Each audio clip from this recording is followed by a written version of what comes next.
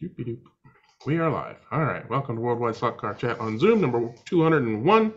I'm your host, Greg Gow. The gang's all here. We got Mike and Courtney and Jeremy and Jim and John and Don and Dennis and Garth and Dewan and other people. Let's talk slot cars. Let's start off with show and tell. If you have something that you're working on or have worked on and want to show and or tell about it, raise your virtual hand. Hopefully Jeremy puts his hand up because I want him to tell about the thing that he's working on. But maybe not. That's up to him. Go ahead, John. You're first. First again, yay! Well, to sort of continue over from last week with the mysterious Canadian who left me his orphan, some people who actually watched this, believe it or not, Greg. Yes, a man named Frank Peter. Yeah, we all know Frank Peter from all his wonderful work. So he sent me a whole bunch of photos. Remember, I said I had new photos, but it wasn't the real car, of a die cast of the real car. And I thought I would share those with you just to show you what yours is going to look like. That would be fantastic. Yeah, yeah. Now, I'm the more I look at this, the more I think I'm going to end up painting it, to be honest with you. But if you take a look, because this is it's like a really, really dark blue, and then you just put all the colors on top of it.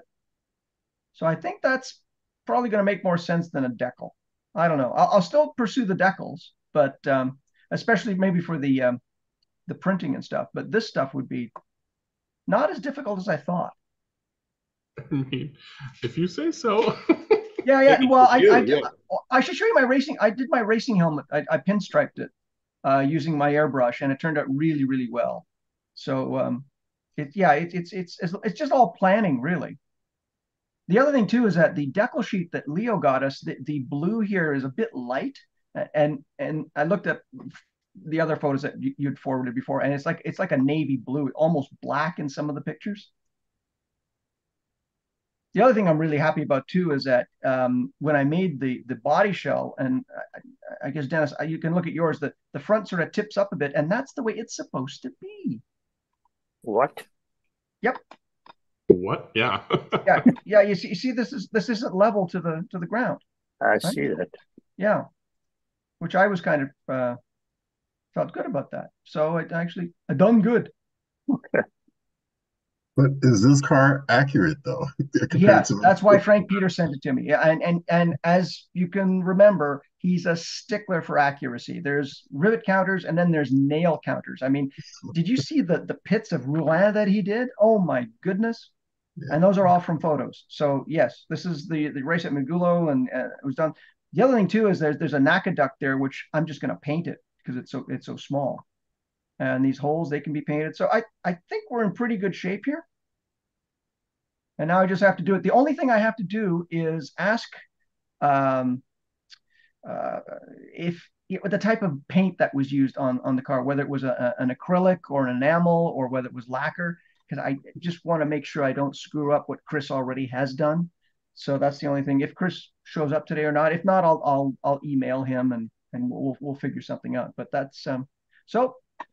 I just thought I'd show you that yes, I'm determined to progress it slowly, snail-like. But take your time. But yeah, so that will be a really, really big help. So and thanks again to Frank Peter for doing that. I thought that was really cool, and he's one of many who are watching, so it's very cool. Thanks to Frank Peter, and thank you for updating us on that, and definitely looking forward to progress on that. And I'm easy to please, so don't beat yourself over the head about it. I'm already pleased. You could slap some crappy decals on there, and I'd okay. The hell with it then. I'll just use crayons and send it to you. Go for it. All right. Thank you, John. Go ahead, Jim. Okay, let's see here. We got a big race coming up in June with Revo Slot, so I got some new Revo Slot cars to work on, and obviously you can see they're a work in progress. So I got a McLaren, and went together really, really well. It's a really nice kit, and it goes with the other two cars that I've got. So this is my 3-car stable for Revo Slot GT2. In the 510, in the Group 2 class, I've added the Opel, and we were talking about this before the chat started to be recorded. And so the Opal now is added to my Escort and my Datsun 510. I got the Datsun 510 running faster than the Escort, or right within a couple hundreds. Technically, it was faster than the Escort. So those are both running really good. But the track that this big race on in June is on a commercial track. So I think the Opal is going to be the car to beat. And the reason being, both of these cars have the longest guide lead, or I shouldn't say they have the longest of the cars that I have. That I've measured them, the McLaren and the Corvette seem to have the longest guide lead compared to the other GT2 cars. The BMW and the Opel have the longest guide lead compared to all the Group 2 cars. So that's why those two cars were chosen to go along with the cars that I already have. The Marcos is running extremely well on the commercial track, even though it's very short. It gets around the donut really well. So looking forward to getting these two cars on the track this Friday to test session, and we've got a race on Sorry to Sunday. interrupt, Jim. We're still looking at that McLaren. You're still looking at the McLaren. I'm not sure why. It's going through on mine. I don't know. Maybe you shared the app and the picture popped up on a different window or something. Let me try.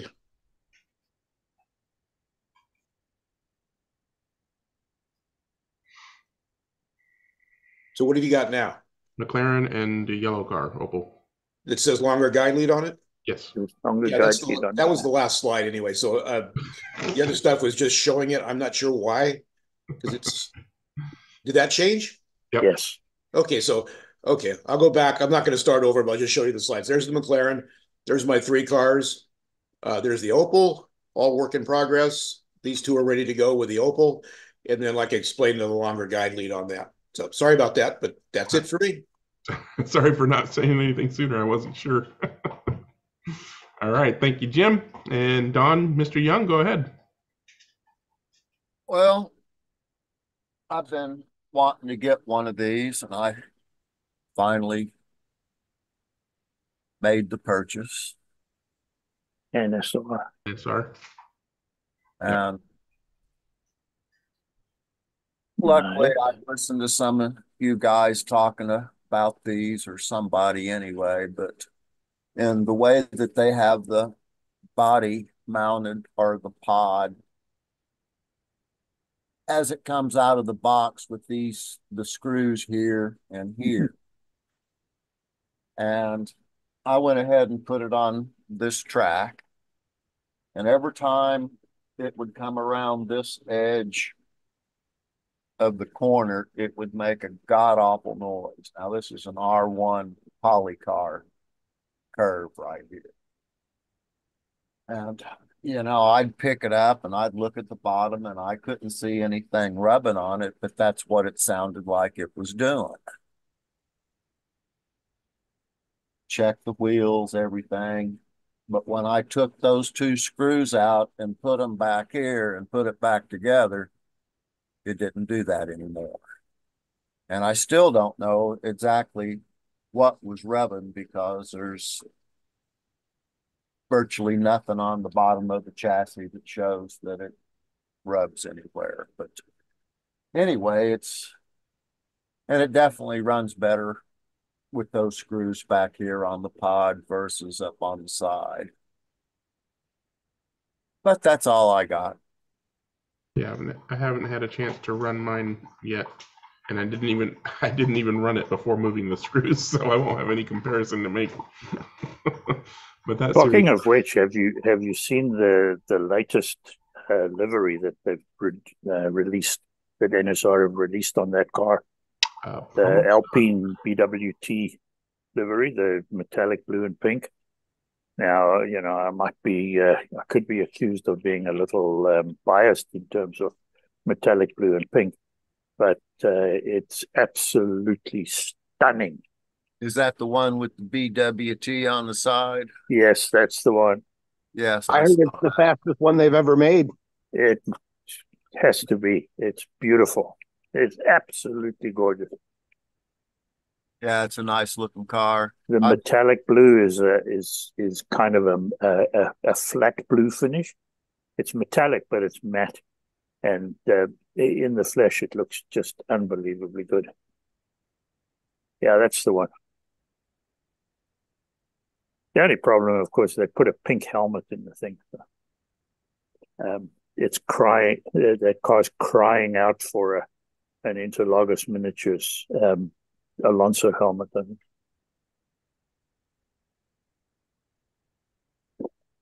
It's really, really pretty. At least you can see the metallic on these pictures, but they can't seem to find an actual large picture here. Come on. That's the same website. Oh, I give up. Yeah, that's cool. I think one of the guys ordered that one for the series. Should be fun. All right, all done, Don? Yes. Deal. All right, go ahead, Tony. Are we still on show and tell? Because I've started a bit late. Yeah, you started early. You started at 6 o'clock my time instead of 7 o'clock. The time changed. That's why I put that link for time zones. These are all the pre-ordered that I ordered that just arrived. I've got those. Oh, and MRC. These are Scale Electric. Yeah. And these are a famous supermarket and department store, John Lewis, and Waitrose, which is a supermarket, food market, which I used to lay all their floors, and I've earned a lot of money off of these people. So I thought I have to buy these 2 cars. So I got those.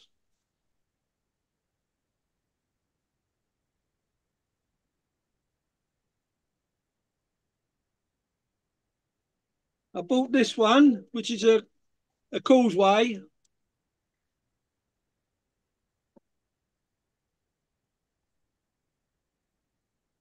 I've got this one here, which is a blue and yellow. Beautiful car. Yellow and blue, that one there. Yeah.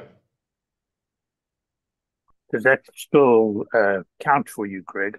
Oh, yeah. Yellow and blue. I'm about I've got this one here, McLaren. Nice.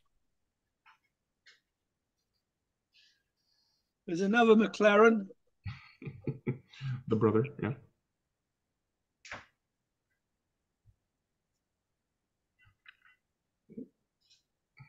P68. One of the multiple Rothmans.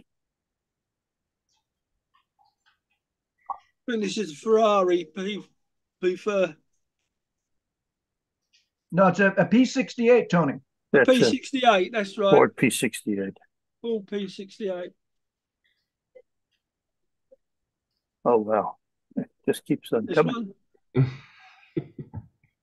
Lancia, yeah, that's a nice.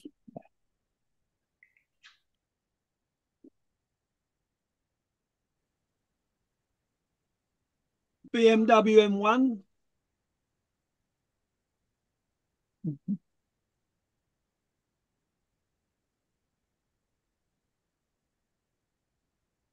Another BMW SEX. Don't let that stack fall over. Sorry? Don't let that stack of cars fall over on you. No. I'd die. There's another SEX. I think that's an M1 as well. Yeah.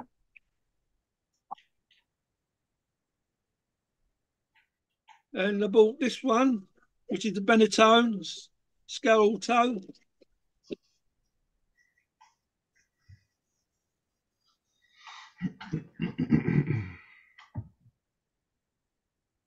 And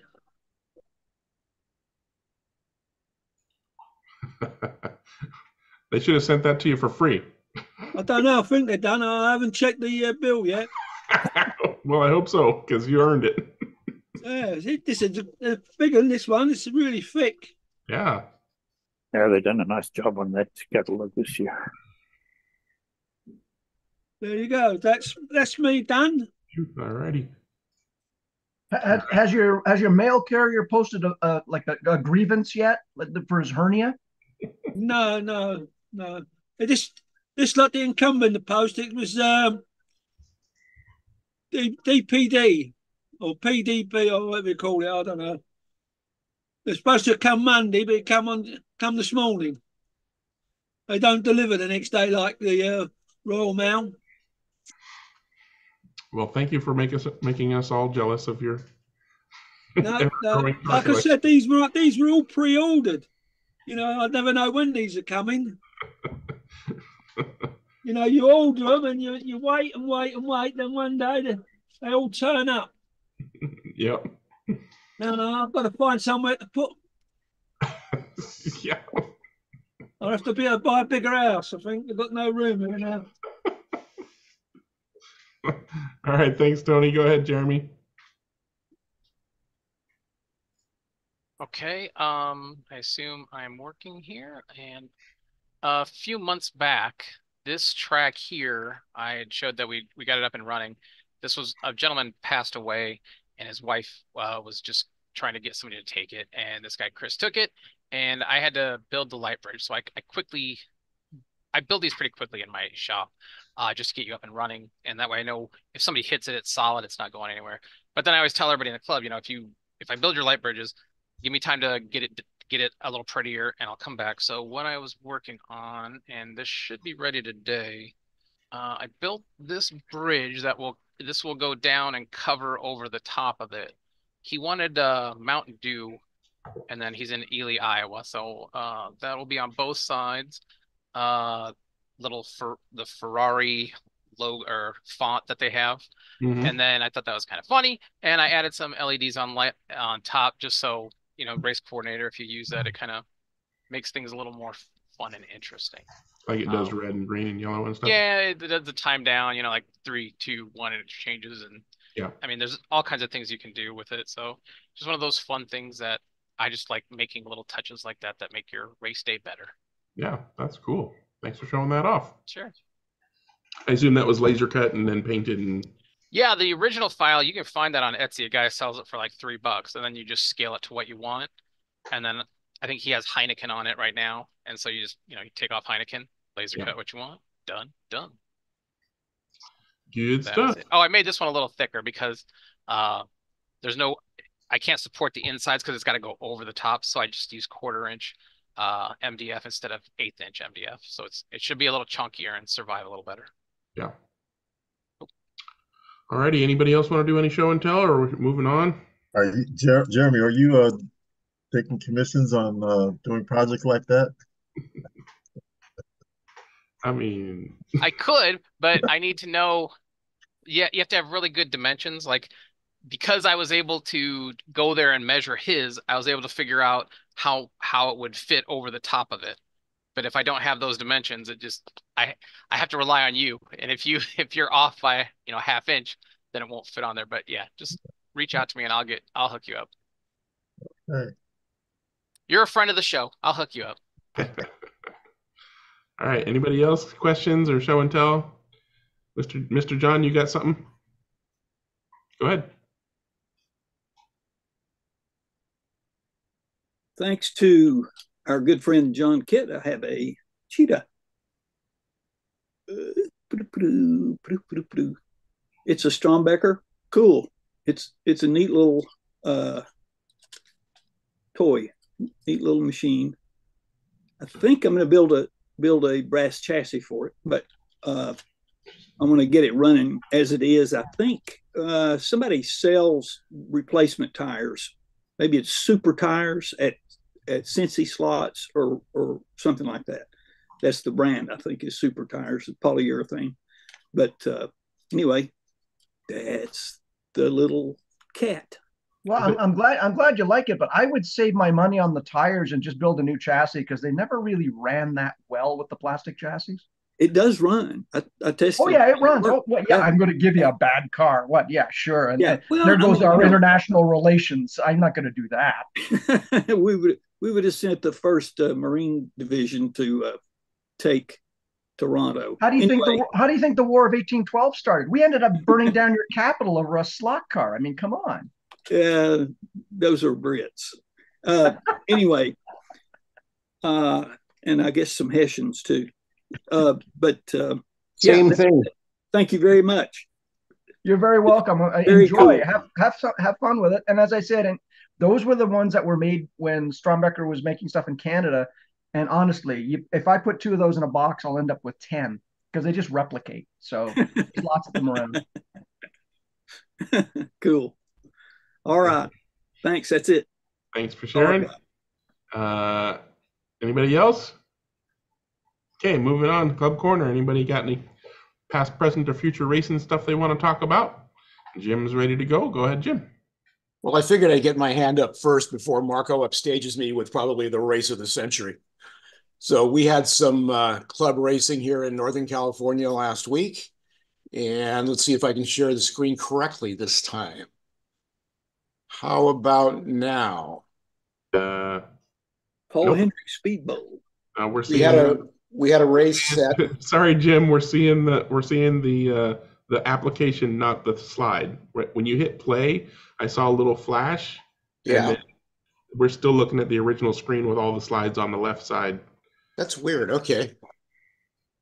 So you probably want to hit play and then share the slide next time. Or is it changing now? Nope. You need to stop this share and then share the slide that's already open.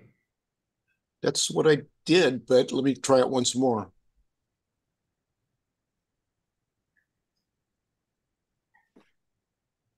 I just want to say I'm glad I'm not the only one snacking. I got 3 dogs snacking behind me. Now? Nope. You shared. I mean, I can't explain it. All I'm saying is, okay, yeah, if you click on this individual slides over there on the left, it works. So that'll work. That's what I'm doing. Yep. Is it working now? I'm looking at Paul Hendricks. Now I'm looking at oval racing. Okay. So you can see that now. Okay. Yep. Okay, we had a oval race at Paul Hendricks. So you've got a blank slide with a text on it. Yep. And now you've got the Legends car. Yep. Okay, it's working more or less.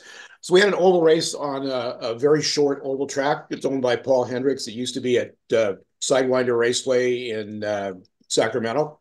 And he and Jerry rescued it. Jerry comes on our chat every once in a while. And that's the track. It's fairly small. And we only ran on the 3 lanes because first of all, we only had 5 people. The inside lane's got the little squeeze in it. You can see right here, there's a little kink and it gets kind of messy if you don't drive it well. So they run on the outside 3 lanes most of the time. And it runs really well. It's a fun oval. And the Legends cars look absolutely spectacular because that's kind of what they're made for, is dirt ovals, even though they do run on other tracks as well. That transporter in the background is a slot car, by the way. And we ran it after the race around the track. It looked really cool. The second class was Trans Am, which they've kind of turned into Saturday Night Special Bombers, or what do you want to call them. So they look a little bit different than the standard Trans Am cars, but pretty much Trans Am rules. And here's the podiums. He has a special podium. If you win, you get a little bottle of stuff with your gnome. If you finish second, you get to sleep. And if you finish third, he pulls down his pants and pees on the car. So that's the podium. There's the Trans Am podium. And then the final race was IROC trucks. And these were a blast. These are SCX trucks. We ran them as an IROC race, and they redefined the term top heavy. So they were a lot of fun to run. So that's that. We had a second race last week in the middle of the week because most of us are retired. And we ran, I think it was the 9th round of the Le Mans Proxy, and I put up 8. I think it was 9, I may be mistaken. It's the first time in a long time that I can remember we've run a Proxy in Northern California. So I want to thank Tony, which is Brumos, aka Brumos, and Courtney for hooking me up with him. So that is how this happened. There's the cars. It's Le Mans classic Proxy. So 4 GTs. There was a Ford Mark IV, Ferraris, Porsches, 1 Chaparral. So a really good variety of cars. That's the track, Ted Essie's High Sierra Speedway. The top side or the left side is very quick. The near side or the right side of the track as you're driving it is very technical. If you can't get through that sweeper coming into this and then through the little technical section, you're not going to turn a good lap time. So it looks like a power track, and it sort of is, but you definitely have to have a handling car to get through that tight section. I qualified the cars, and so when qualifying was done, Brumos came out on top with his Ford GT with 25K, I believe it was 25K Shark motor. Courtney had what is yours, a 40K? We lose Courtney? Well, I'm pretty sure it's a 40K, 45K Slim Can. Oh, no, you're right. 40K Piranha. 40K, but Slim Can, yeah. And that car handled great. In fact, I thought after qualifying that he was going to win the race. So just the way it drove to the S's just like it was very light on its feet. Brumos's car was a little faster, but it was just a different drive. Just incidentally, the Can-Am track record on that track, which is similar rules, but obviously a little bit lighter body, is 481. So we're right in the ballpark. These cars were really fast for proxy cars that have to be able to run on different tracks. So very, very impressive field. We got 4 drivers, local drivers, except for Mike is from San Jose, and he is hosting the next race at Silicon City Speedway this Saturday. They've already qualified the cars, and I think it was the same qualifying order. Brumos was top qualifier, Courtney was second for this coming race this Saturday, and then that'll be the series for this. That's the last race for this series. We had a little oops moment. We did do like a 20-30 second practice before the race, before each heat, so the driver could get used to the new car he was running. And one of the guys decided that Courtney should start from over here when he actually finished over here. So he got about a half a lap head start in the last heat, and they were tied going in the last heat, 100 laps each. But in the end, this was the finish. Courtney was about 3/4 of a lap ahead of Brumos in second, and you see where the lap counter is. So when we took that into account and tried to roughly estimate where Courtney would have been, I think he would have been about there. So margin of victory was probably about 3 feet. So we had a great time. Here's the actual top 5. The podium, Courtney first. We had some scoring issues I mentioned before, or if you're on Home Racing World, the Brumos car, which is a silver car, actually finished second. We got it third here in the podium. Starfighter Ace was actually third. And so, Courtney, you did it. You won the race at High Sierra Speedway, and I think you'll probably do well at the next race at Silicon City Speedway, which is going to be this Saturday. Unfortunately, I'm not going to be driving in it, so you're kind of on your own. The car ran flawlessly. The top 2 cars, even though the racing was really close, I thought the top 2 cars were not in a league of their own, but they were a little bit ahead, and I expected them to finish first and second.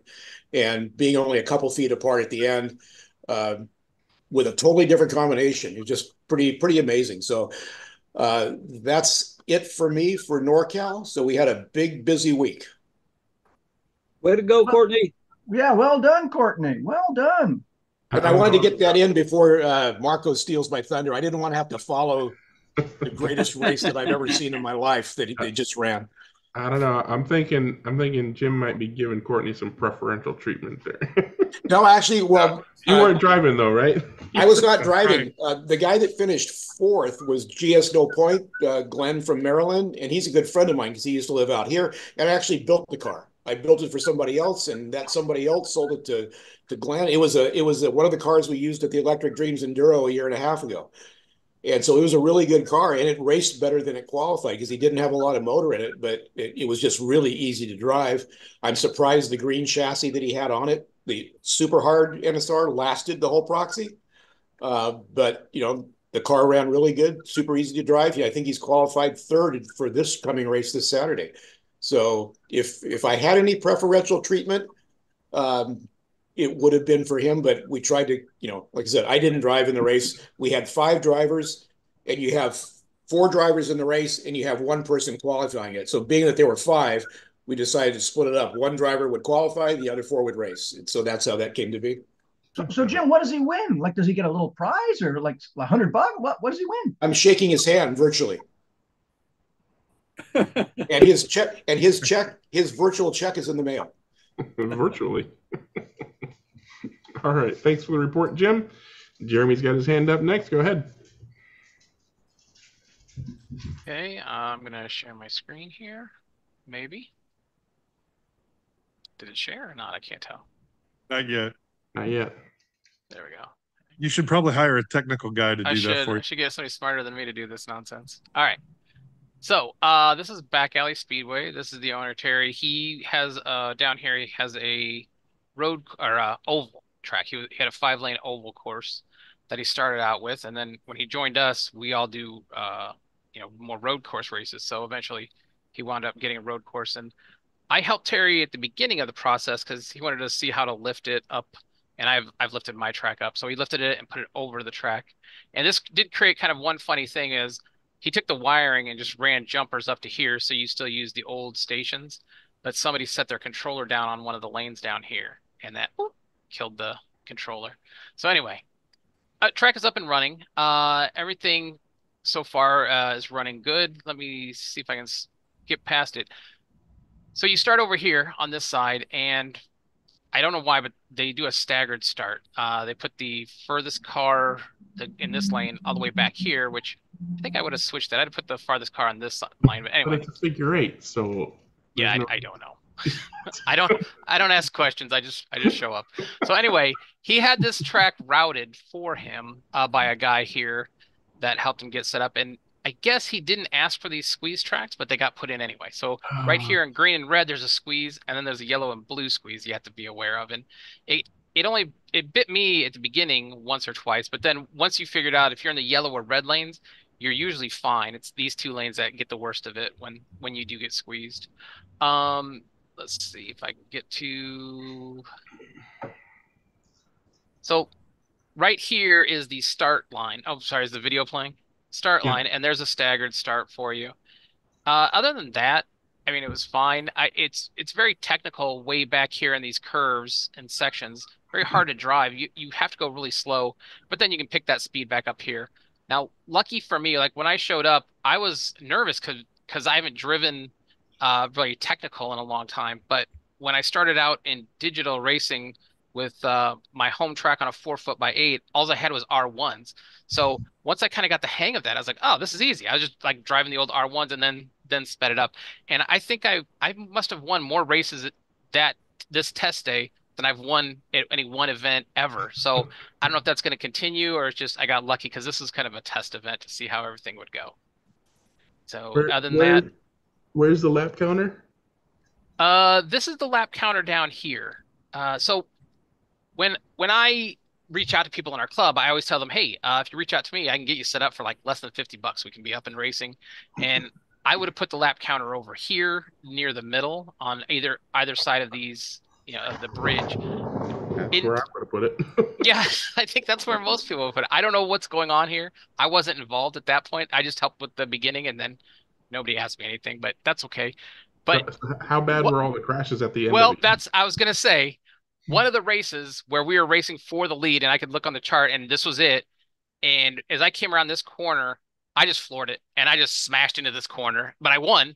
But I was like, I don't care. It was a win. But there's a few times that where people are just smashing through here, and I'm deadly afraid of what's going to happen when we reverse the track and go this way, because if you're racing for the lead here on this straight, if you're on the blue lane, oh, you're okay. But if you're on green and you're racing for the lead, you would have normally won it. But now you've got to go all the way around, and you're going to be gunning it. There's going to be so many crashes right here, and it's a very long. I was going to say that's like 3 to 4 inches of dead strip, and so I don't know what happened here, but I guess that's one way to do it.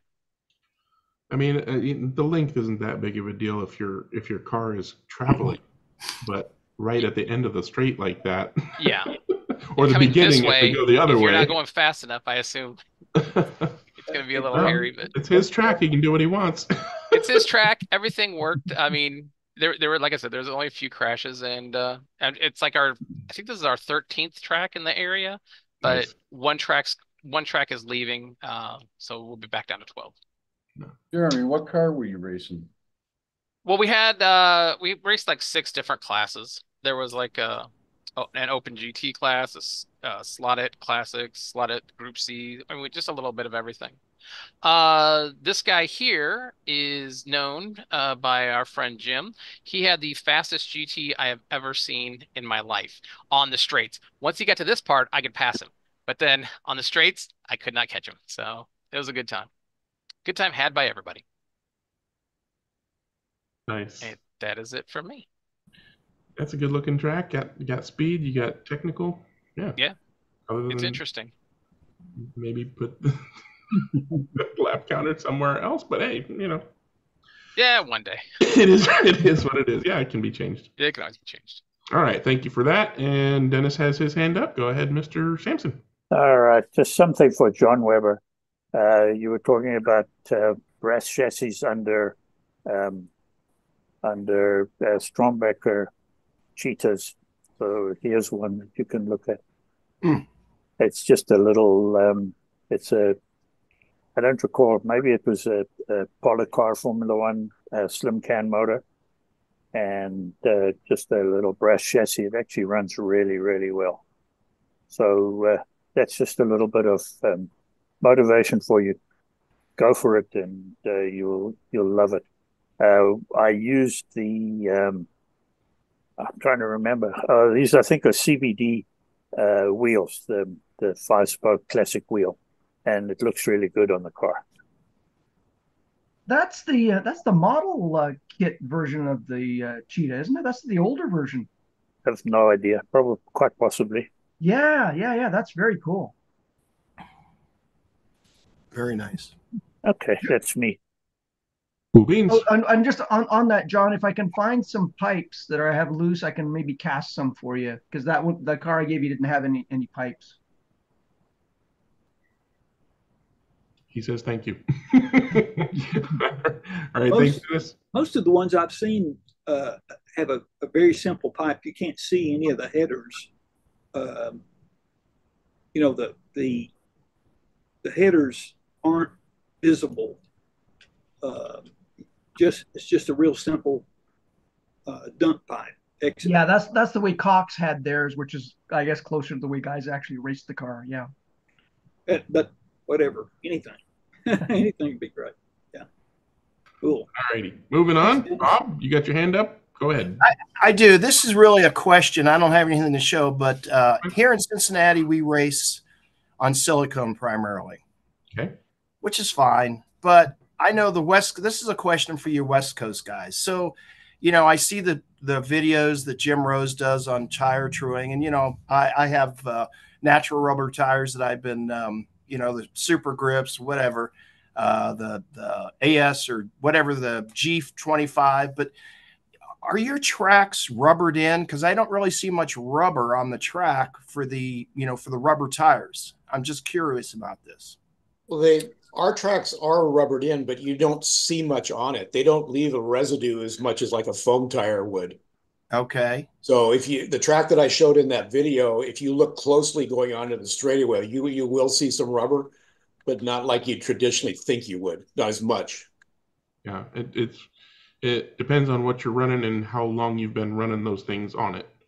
Most of the wood tracks in my area do show a blue groove pretty clearly in the turns and out of the turns, but we run all kinds of really, really soft tires. We use ScaleAuto foam rubber with the ScaleAuto tire softener, which usually ends up helping leave some rubber behind a lot faster than other kinds of rubber tires do.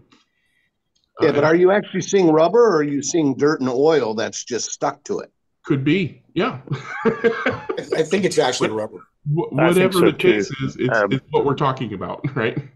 If you looked at the track at Electric Dreams this weekend, if you look closely, you'll see like this layer of gray, because we were using the AS20 tires all weekend, and the traction got pretty insane by the end of the day, and so you know you can see it building up. I mean, I've watched these videos, and it looks like there's a rear guide on the car. They're so hooked up, and you don't see that with silicone. You know, they just seem, you know, while you raced in the 24-hour race, Dennis, you know what I'm talking about. They just don't seem as well hooked up. Well, I think depends on the track too, because let me go back and share this real quick. Before you go, Jim, just a little answer about the silicone tires. The way I see it and the way that we're racing here, it's kind of a I don't want to say that, but putting silicone tires today with so many options that we have seems like a lazy option because they're true to the wheel, they're easy to put on, you don't have any work to do, and everybody's racing the same thing. And if you really work on a rubber tire, if you get the correct compound and you have some and put some time into it, the results are much, much better, either on plastic or wood. This weekend, Ivan was here and he was introducing his new line of foam tires. And we never kind of believe on the foam tires here at Electric Dreams because we always clean the track. And he was showing me like, look, try it. Because every time that we try foam tires on 1/32 scale cars, or either like a JK tire cut off or something like that, or some sort of adaptation. And we put some of those foam tires here on the 1/32 cars that we're racing, and they're unbelievable. They change everything about the car. The car is much softer. It's much nicer to drive. So I was showing Dennis too. We tried the GP cars that they have, the new 1/24 scale metal chassis GP cars, Formula 130s. And they are amazing out of the box. So we might be trying in the future some of those foam tires. And if you put on a scale, racing silicones is just like probably the last option, even for plastic track. I used to believe that they were great for plastic track.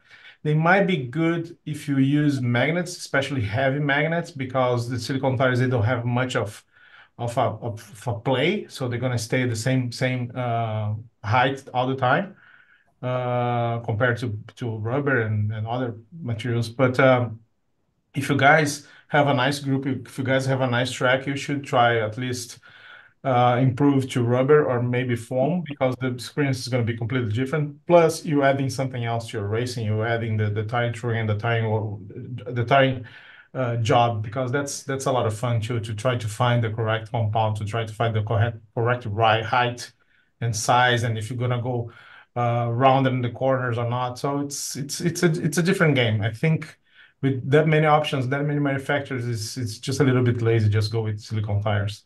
And I'll be the devil's advocate here in that all that stuff that you're saying is fun for some people, but not fun for everybody. So if I as absolutely hate truing silicone. I mean, it's such a pain. It's hard to do. Oh yeah, even worth the time. And it's so much easier to true a rubber tire.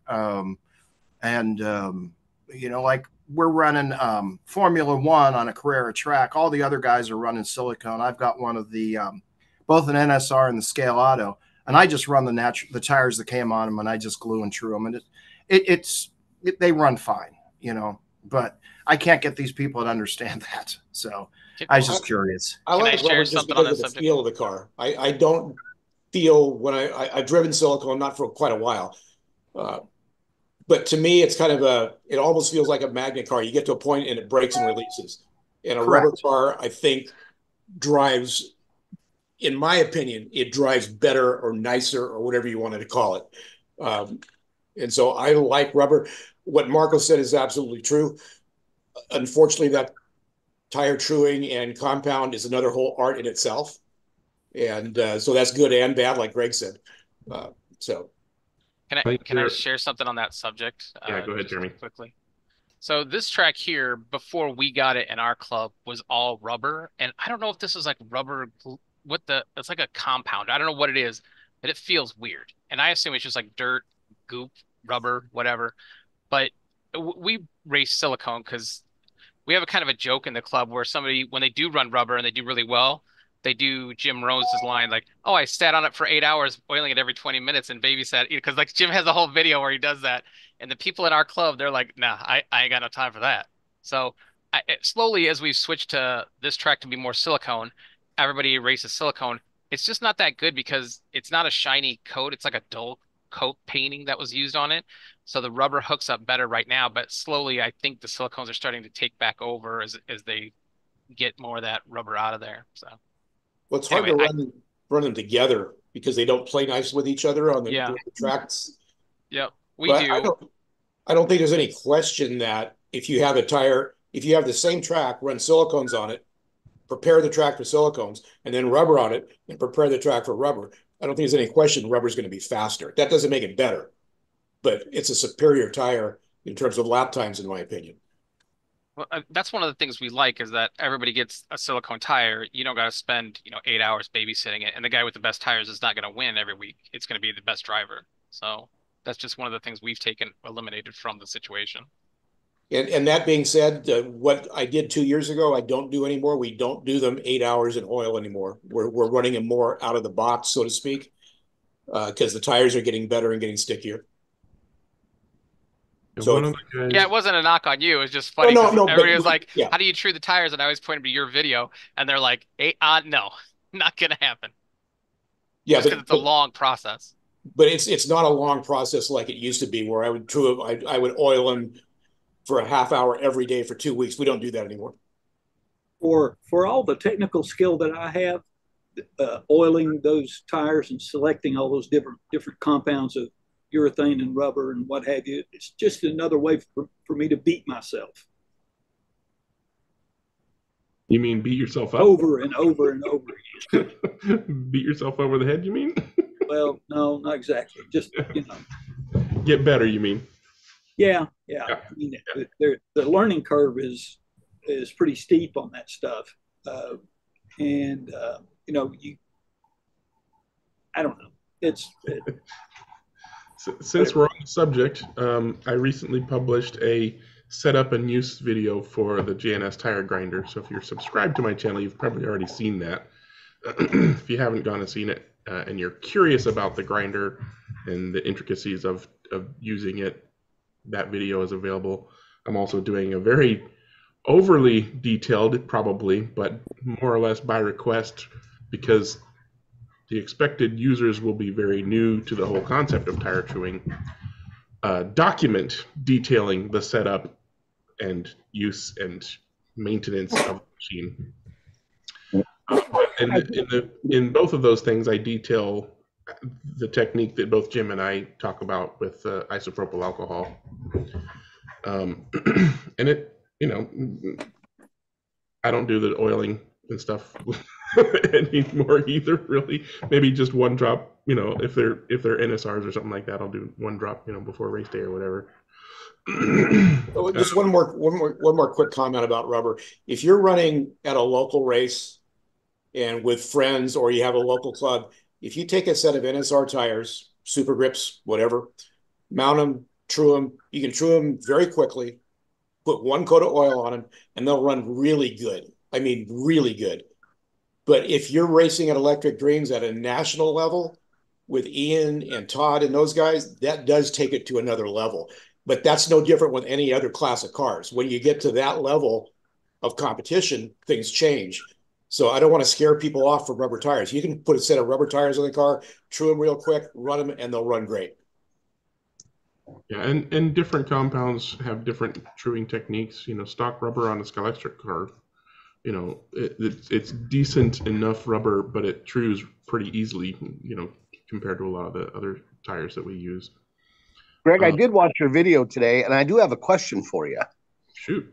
At the beginning, when you talked about tramming the steel, the sanding drums, I was kind of curious. You were using metal wheels, and I was kind of curious as to why you were using tires as your gauge when you had trued steel wheels there or metal wheels there. That probably would have been more accurate. That's a great question.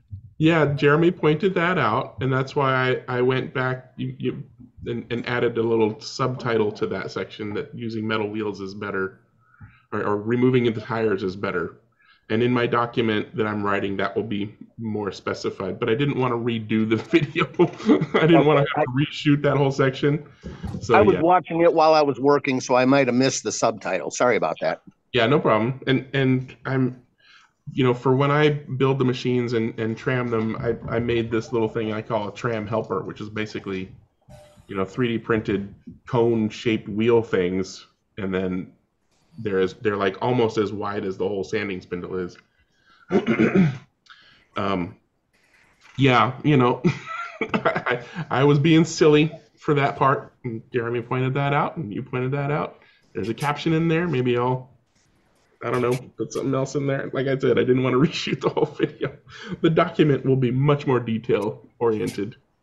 I should have Other written than the that, I thought it was first great. and then did the video. Thank you for that, though. And thank you for watching. And any other feedback is welcome, because then I can put it in the document. But I did want to talk about the whole silicone on track thing. One of the guys in our club has a routed wood track, and whenever he buys a car, the first thing he does is put silicone tires on it, and he races all his cars, plays around on his track with silicone tires all the time. And his track is rubbered in pretty well. And I'm like, how does that even happen with silicone tires? But, I think Brian was the one who chimed in and said, maybe it's just gunk. Maybe it's just dust and other stuff that has been just kind of been bed into the track.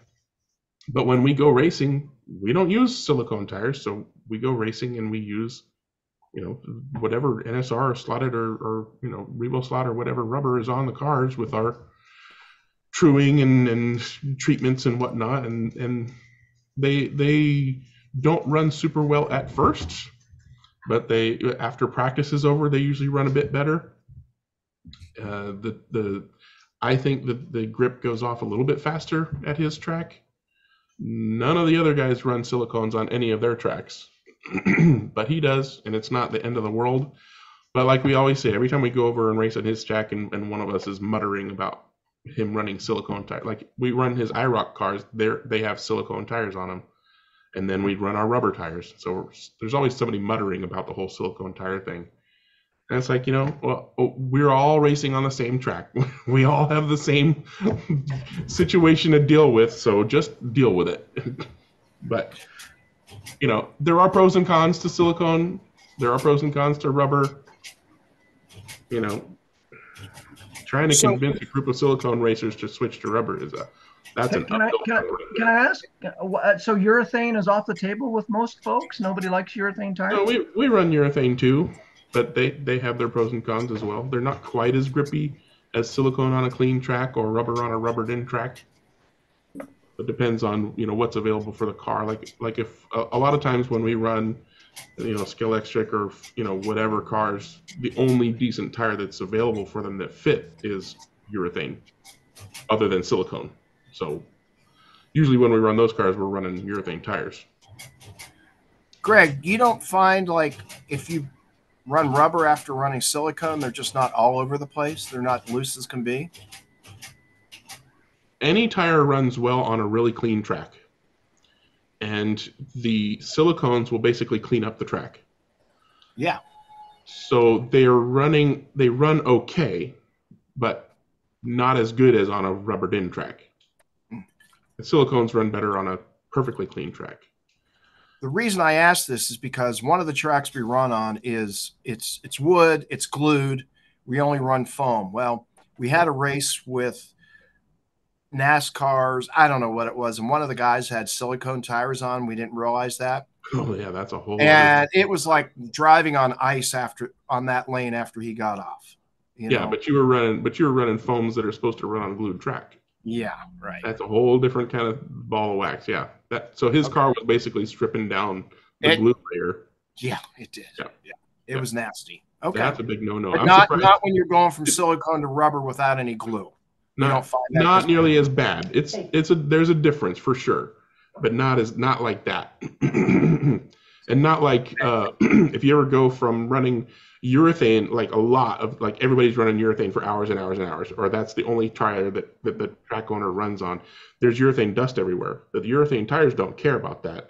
Rubber tires a little bit, but not so much. But silicone, that's an absolute ice rink if you run silicone tires on a urethane run track because of the urethane dust, until all the urethane dust is picked up by the silicone tires, and then they run okay again.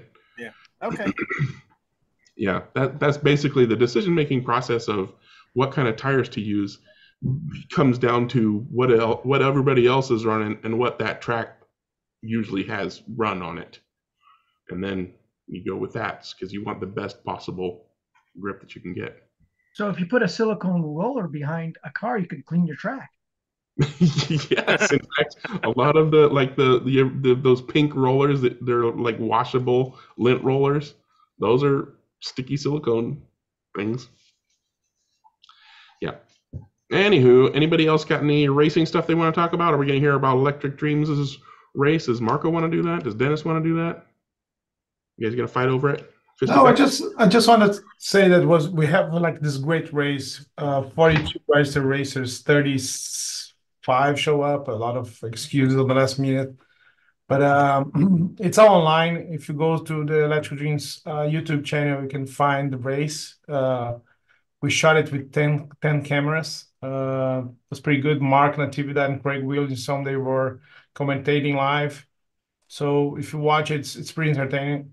If you go to the last 20 seconds, the race was literally decided on the last lap after qualification, after quali, after heats, after semifinal, and then the final, which was like 5 minutes, 2 minutes longer on each heat. So it was a hell of a race. Everybody was like glued to it. And when Todd crashed two corners before the end of the race, everybody was just like, whoa.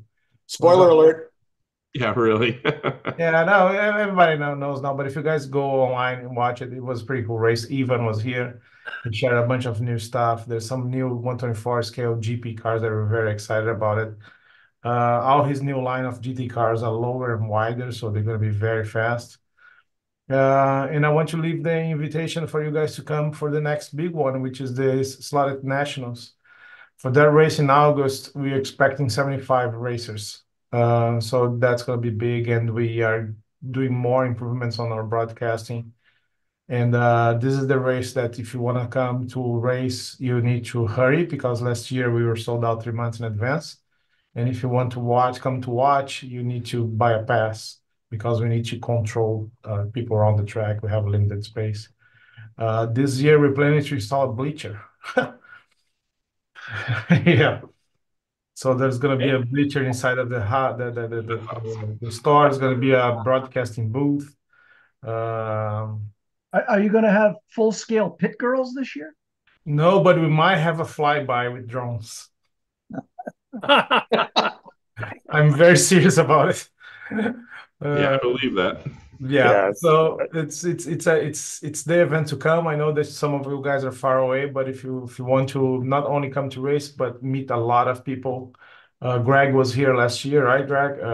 Everybody's going to be here. Jim Rose needs to be here. I'll be there for that race. Okay, there we go. Everybody's witness here, right? Okay. Yeah, so if you I'm gonna put out on May, we're gonna open for registrations in May. It's gonna open during the UK Slot Car Festival. Michael Nimas will be here. He might do a workshop, which is pretty good. The workshop that he does in Germany. The workshop is going to be held at Scott's house by his toolbox, which is kind of cool. So anyway, it's a big event. The ScaleAuto was amazing, and we've been improving those races. The whole format it's great now. On Saturdays we have key 1, key 2, and key 3. The pole position was divided by 2,000ths of a second. And of course, we're talking about those top racers, but we find a way during the field. Like there's a lot of people. The heats are decided by the qualifying, so you're racing with people at your same speed, hoping to get on top 12. So it's kind of cool format, and I like a lot. And I think even if people are racing the 50 heat or the C main or D main, they're having fun. Anyway, I just want to tell that the race was amazing. If you guys have some time, go to your YouTube channel, check the last 20 seconds of the race, because it's really nail-biting. And keep in mind the Slotted Nationals coming in August, because this is going to be the big one. Marco, Travis put up a video this morning on the recap of the last heat. Oh yeah, I want to watch. I watched Travis's yesterday video. Yeah, it was an interesting race, the whole race though, because the two top qualifiers, Todd and Ian, because they got lane choice, selected the two opposite strategies. Todd started on yellow, which meant he ran yellow, and black and blue for the first 3, which are the 3 shorter lanes. And Ian started on white, so he ran white and red, and green as the first three. So by the time we were halfway through the race, there was a 5-lap difference between Todd and Ian. And I was sitting there with a friend of mine, and we were saying, 5 laps, there's no way that he's going to catch that, right? But he did, right? Yeah, I think Ian's experience showed when because he was very relaxing and he was doing all his strategies. He stopped the car to check the brakes. He spoke with Todd. He spoke with Herman on the other side, and he was coming fast. He made the fastest lap on the last heat, fastest lap of the day. And I think Todd Todd is very technical, probably one of the best guys to set up a car right now here. But he started racing 1.5 years, 2 years ago. He won a couple of races, but not on that pressure. And Ian was just coming for him. And when he came for him, when he was about to overtake him, he was like 5 to 7 feet behind. Todd crashed, and then Ian passed. You guys gonna watch it? I really thought that even in the fourth heat when Ian was on yellow, which is a fast lane, it's the qualifying lane. He didn't have the greatest of heats. He had a couple, 2 or maybe 3 offs in that heat, and I thought, oh well, now it's over. It's over. But then he went on to black, and he had an absolutely magic black. Really good, and then on to blue, and that was where he caught up the last 2 laps, and because they were on blue and green, right, which is like the 2 center lanes. Yeah, and side by side. They were side by side, but he chased him down. It was a hell of a race. Was one hell of a race, and I think Todd lost the race on the very first heat when he was on yellow, and Ian was on white or red, and he only lapped Ian one time. If you compare Ian's yellow to whatever Todd was, probably lapped him like 4 or 5 times. So I think he lost there. And on the between heats, I talked to Todd. Say, look, Todd, the second place you already have, so you need to push like it's qualifying because Ian's coming from you. And I think that I want to believe that kind of changed his pace, and then he was almost 6 laps ahead of him at some point, and then Ian came back.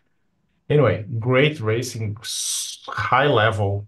The cars were fast as hell. They're doing 5.3s with no magnet and rubber tires. We changed only one thing on the rules for this year. You can use a Lexan driver instead of the plastic drive, which make the cars at least 2/10 faster. For some other people couldn't adapt because it was just too fast. We might do some changes during those big races, as I'm probably not gonna give the motors before the race. For the Mars Lot car, for the NSR Western Nationals, and for the Slotted Nationals, we have numbered and seal number motors. But I noticed that the motors are coming here too differently. They are doing something with breaking in or something like that, which is something that is not available for everybody. But we might change to motors to be installed on the day of the attack, just like European races. You give the motor, you install the motor, no break-in, good luck. We might change for that. This last year, we changed for spec tires, so everybody uses the same tires on all those races. We even made a yellow tire with NSR.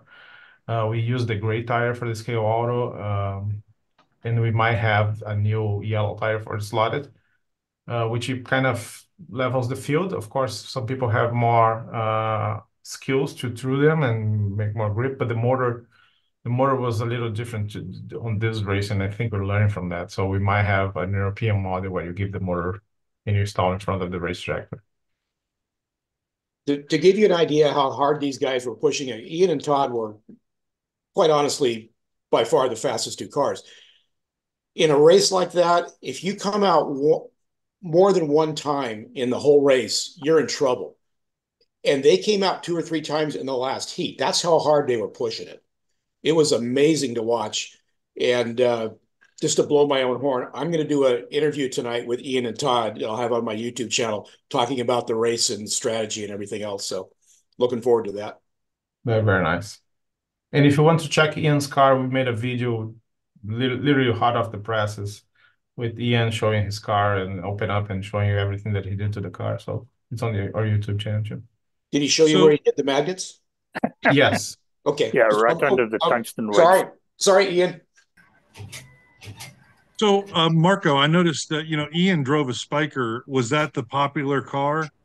Well, the Spiker were always like a good choice. I remember that Herman drove it last year, and everybody went towards the Viper. There were people were kind of happy about the Callaway, which is this guy here, which is the new generation of ScaleAuto cars, compared to the Corvette, which apparently I have here. It's a little bit longer, a little bit wider, a little bit shorter. So this could be like it is the new generation Corvette. They call the Callaway from Callaway here in Southern California. What was Todd racing? Todd was racing a Viper, just like last year.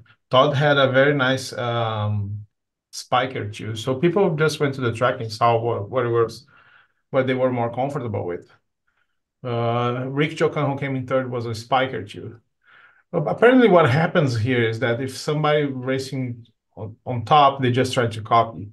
That happens everywhere. Yeah, but Todd, like 6 months ago, he started to use one of those true speed controllers that Dennis Sanson has been using since I know him.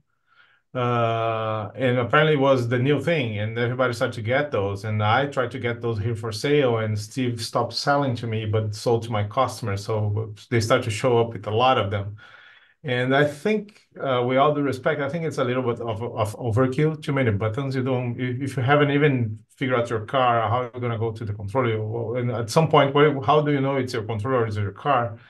I had one of those Synapse with LCD, so I'm kind of an LCD screen. So I'm kind of a nerd too, but I don't know. It just sounds like an overkill. And Todd did that, and everybody started to use that. And then if you show up with a car, everybody's gonna show up with a car. It's just like the Nissan on the Nationals. Everybody raced the Nissans now. Like 60% of the grid was a Nissan 89C. Anyway, it's just like if you look to the fast guy, try to copy, and when people saw Todd and Ian figure out the Spikers, people try to go in the same way. I mean, if you look at the whole field of 30 plus cars, the distribution was a little different in that there were a lot of Vipers, there were a lot of Spikers, but there were a lot of Corvettes as well. Yeah. And there were one or two Porsche 911s that actually ran really well in the lower heats. No Mercedes and no Audis, and I like those two. No Mercedes, no Audis, and one NSX, which was mine, which didn't do very well, but that was not the car's fault. So, obviously it filters at the top. But for example, I mean, the guy like Herman had prepared his Spiker and had prepared a Viper and had prepared something else possibly. He didn't race any of them. He raced one of Todd's cars because that specific car he was more comfortable with. So it changes on the day. But yes, in general, the Spiker was a very good choice for this race, I think.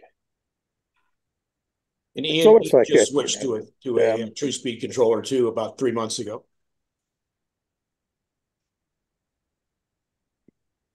Sorry, say that again. Ian switched to a true speed controller about 3 months ago.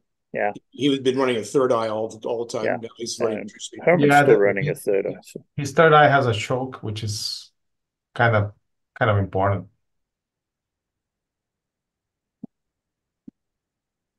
Well, anyway, I think it would be good with a DeFalco DD302. It would be fine. Yeah, I mean, if you look at the final, Eddie was running a DeFalco, and Herman was running a third eye, and there was and then Rick Jocham was running a Cobra, and then there were those three, and then three Apexes. I have my default. Oh, I'm mute. Now you're muted. Now. Now you are muted. Yeah, Marco, you're muted, Marco. We can't hear you, sir. Oh, I have my defalco here, but as you guys can see, I became insensitive. Oh, you lost a knob? Yeah, I lost my sensitivity lamp. Oh man, You lost that a long there's time nothing worse ago. than a guy losing his knob. Yeah, and becoming insensitive. So, Marco, how about house controllers for an event? yeah, we do that on the far out races that we held here, but there's always somebody to complain. There's always like a left-handed guy. Oh, it doesn't work for me. Ah, ha, ha. It's like, okay. Marco, Yeah, so everybody did you complains. say you're not getting true speed controllers anymore? No, we place an order, but I know Steve very well. I've been talking to him to doing a bigger business than just selling his stuff. But uh, I placed an order for 10 of those big Apex ones. He delivered one. And then I thought it was in back order. And then people start to show up with those controllers. Say, where are you getting? I say, oh, we're getting straight from Steve. I say, come on. And then I say, look, can you send me those 10 that I ordered from you? Say, oh, yeah, I'll let you know when they're ready. So kind of we lost on those 4 months when Todd started to helping them to sell the controllers, promoting it. We kind of lost. Like now everybody here has one, and I still don't have it here in stock. Yeah, I know people that have, I don't want to mention names, but have bought from him directly. So yeah. Well, we have a racer here who bought 8. Obviously, that was your order for 10. Well, I would like to get one, but I can't find one. No, we're gonna have in a month or so. Put me on the list. All right. Wow. So you're full for the August race already, Marco? No, we're gonna open registration in May during the UK Slot Car Festival, and it goes fast. Last year we were sold out 3 months before the race. And this year, instead of 72, we're going to open for 75 because the top 3 qualifiers, they're going to go straight to semifinals. And then we have a little bit more people. Wow, that's very cool. Yeah, it's a nice event. Even if you're not one of the top drivers, you just to come here and hang around all those cool guys from all around the country and some international people too. And knowing Mauricio is going to be here and knowing new stuff from him and learning from him, that's kind of and the whole event is wrapped around with other things. Like we're probably gonna have the NEMA's workshop. All the registered racers, they can go to visit the museum. We provided a van from here to the museum, so the museum is included. We have like a live podcast with Mauricio when he shows new stuff and new projects. So if you are into slot cars, that's the place to be during this first weekend of August. Now, do you know if anybody from Europe is coming? Any folks? Well, Michael Nimas is coming. Mauricio is coming. I'm working with Fola to come here to race. So it's gonna be fun. Cool. Marco, I didn't pay somebody to mention my name during your podcast with a ScaleAuto. I didn't understand. Sorry. I didn't pay him to mention my name during the podcast from ScaleAuto. Okay. My jaw dropped when I was watching it live.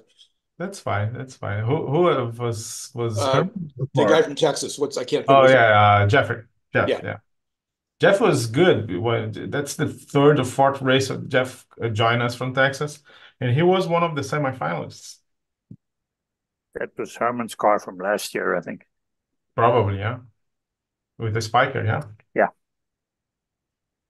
Wow. Anyway, guys, you guys are invited. Let me know if you need from guys, drivers, racers from outside of the city. We don't charge for registration. Actually, we charge, and then I give you a gift card afterwards to cover it. We offer airport pickup, and that sounds like a joke, but it's not. We have a van with an airport shuttle sticker on the side of it. Yeah, but hold on. We heard that you were doing the driving. I don't know. Maybe I'll take a taxi. I think I said something about that, Marco. Sorry. Sorry. Actually, last Sunday, Eva I need to be at the airport at 4:15, and it was just like when the race finished. And then I asked one of the guys here to take him, and the guy out of nowhere, so I don't like to go to LAX. I said, give him the key. So I went there. Wasn't me. It wasn't Carlos. Carlos is here. So I pick up the van and come back, and Ian was waiting for me to do the video of the breakdown of his car. And then when I come back, he said, well, you're back from LAX? And then I checked the cameras. It took 19 minutes to go back and forth. from here to LAX. And I had to say goodbye to Ivan. I spoke a little bit of more there, so yeah. So are you selling insurance policies as well then? Insurance policies. I'm sorry, yeah. But again, the event's pretty cool. If you guys have some time and have some budget to do it, we're gonna have a food truck. We're gonna have a DJ. There's gonna be a deal with a local hotel, so we can pay a little bit less. It's the whole weekend of involvement. Come here on Friday, practice, get the car ready. Saturday, qualifying. Sunday, the big race. Bringing Travis in? We try to bring Travis. Travis is becoming too expensive, but yeah, we try to bring him. I work cheap. You work cheap. You're local. You're not coming from Australia. Yeah, well, yeah, Jim, you just said gas money and a bag of Doritos, right? Yeah, pretty much. Yeah. Why do you need money for gas when you're going to have Doritos? I mean, the Doritos come with the gas, right? There you go. Well, you got to wait for the gas to be made if you have the Doritos, though. Hey. There you go. Yeah. Marco, are you going to talk about the ScaleAuto 124 scale cars a little more or not? Well, the GP cars, right? I don't have one here. He took it all, but took them all back. Oh. He took all back. But yeah, he is making the GP cars. They're pretty nice. Actually, Carlos, do you mind picking up one of those ScaleAutos? 24? No, the catalog. The catalogs. Catalog, yeah. Yeah, these are a whole range of 1930s Grand Prix cars that they're talking about in 124 scale. This is a very nice surprise. Can you guys see it? Yeah, there you go. go. Ooh, classics. Yeah. Yes. There's 3 different auto unions, 3 different Mercedes, and 2 different Maseratis right now. Yeah. So there's a couple of things that internal information. So he brought the Maserati, who was driving greatly, and then the gear went off. And then we have 2 of those auto unions, and they made a mistake on molding, and they have the driver is too small. So they're gonna redo this. This is a resin body with a resin driver, and they're gonna sell to us cheaper the ones with a smaller driver. So we're probably gonna see soon a good offer. Well, Marco, just sell those as Nuvolare. Nuvolare was a small guy. There you go. Marco, I see. Are those new track pieces on that next page that they're offering? I have ScaleAuto track, so I'm interested. Yeah, there's a lot of new stuff coming up. New track pieces, lane changes. They're gonna have they're gonna offer just like Polycar those kits, to fit on a 4x8. But if you check the ScaleAuto catalog, and if you 24 catalog. Yeah, it's a full catalog. They have a lot of scenery stuff. No, that's not scenery. That's paint. Let me see. Well, that's what you do. You paint the scenery, right? You paint the scenery, yeah. So they're gonna have a lot of scenery stuff like bleachers and signs and stuff like that. And believe it or not, this is gonna be plastic and painted. Mm-hmm. Yeah, and cheaper than any other wood kit that you need to work, and so it's Ivan works a lot. I need to tell you, he stayed at my house, and he came here just for the race. I picked him up on Friday. He left Sunday just after the race, and I didn't see this guy doing anything else than working. And it was a very intense situation for me because I had to drive him back and forth. And even during lunch, it's just like numbers and business and trying to figure out what he's doing and more stuff. I learned a bunch of stuff. They literally have a factory in China. It's not like he's hiring a factory. He has a factory in China. And there's a factory in Romania also doing wheels and sponge tires. So this guy works a lot. If you guys don't know, ScaleAuto comes from Quick Crack, which is probably the #1 store in Europe. It's a over 40 years old store that was founded by his father. And now Bernard, his brother, takes care of it. So this is kind of a conglomerate, a group of slot car racing, and he invests a lot of time. And I thought I was a workaholic, but this guy just is way ahead of me. It's just too much stuff. ScaleAuto, if you guys place an order here in the order, if you put it in the comments that you want one of those, we can send one for you. We don't have many, but I can send one for you. It's a bunch of new stuff. But coming back to the GP cars, They made a mistake and they made 50 cars of the two new auto unions, and they're gonna send to us. They're gonna sell it for cheap, cheap no, with the discount, and because they're coming in a couple months with the correct molding, and the final product is gonna retail at 119. They're gonna come with rubber tires with the proper wheels on it, and it's just as a white kit with decals because those cars are just one color. So we have to paint them and put the 3 or 4 decals with the numbers and the logos of the brands, and that's it. The only thing that is a little bit difficult for me is the driver is not painted, and that's a lot of work. But he might put in the market too a version of the painted driver so you can buy separately to put in your car. But we drove those here, and I Yeah, they asked ran really well. They were a lot of fun to drive. before qualifying during our break time, and I invited people who are sitting at the electric alley to come and test it. And when I see people are competing, trying to beat each other's time, which was fun. Well, the first thing that I did actually was to turn the brakes up and drive it a little slower because they look so good. You want to see them, and the rest of the guys are racers, and the tails are fishtailing around, and the guys flat out. And I'm looking at, hang on a moment, these are going to be driven a little more sedately.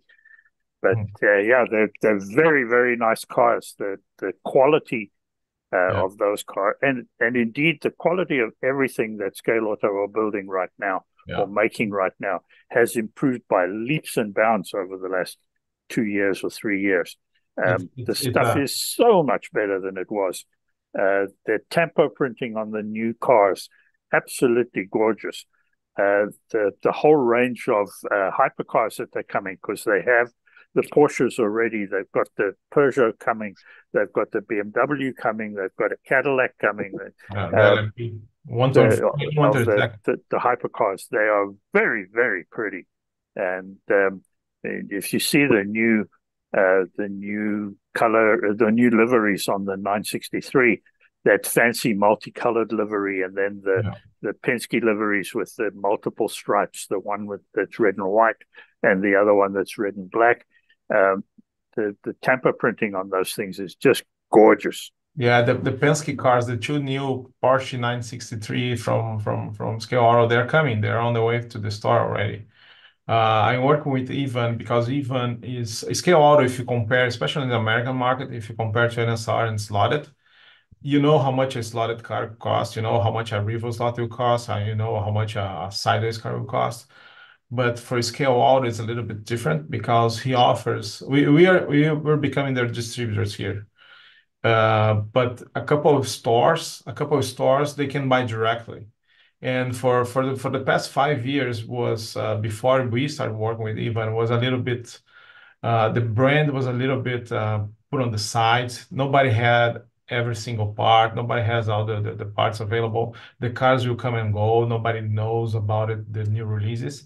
So now we're going to be focusing and trying to put like a price. I work with him here for 2 days in a row to figure out the correct price for those cars. And what is happening now, if you want to buy a ScaleAuto, I suggest you do in the next week because they're going to go a little bit over on price. And between us, I know that's live, but what it was happening is people were getting straight from China and putting just the standard getting straight from China with the distribution price and putting just like the standard 40% the whole industry puts.